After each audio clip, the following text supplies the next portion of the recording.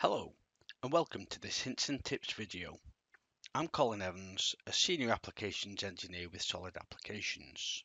Today we're going to look at deactivating and reactivating your SOLIDWORKS license, enabling you to move SOLIDWORKS from one computer to another.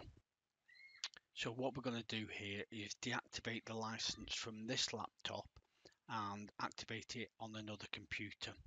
So up on the help button, which is here in the top right hand corner, I'm going to select it, look down the list for licenses and choose to deactivate it.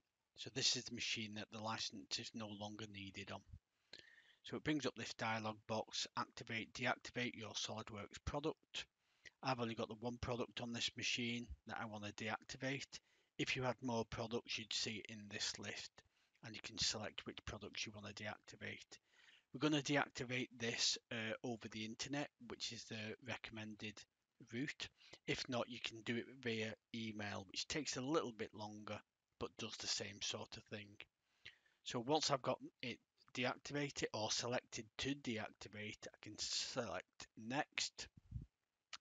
SOLIDWORKS then goes away and actually talks to the SOLIDWORKS server, and then the license will be switched off and hopefully SOLIDWORKS will be closed down because no license will be available for me.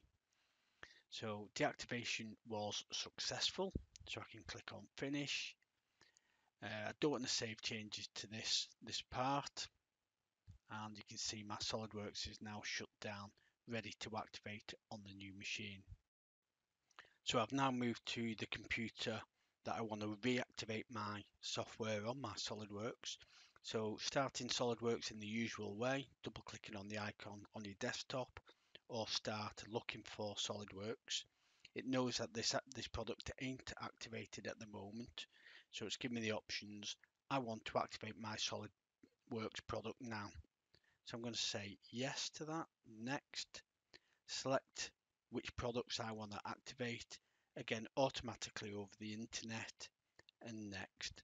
So it goes away and activates my SOLIDWORKS license over the internet, which should start SOLIDWORKS for me. So activation succeeded. I can click on finish and into SOLIDWORKS to carry on designing. I hope you found this useful. Thank you for watching.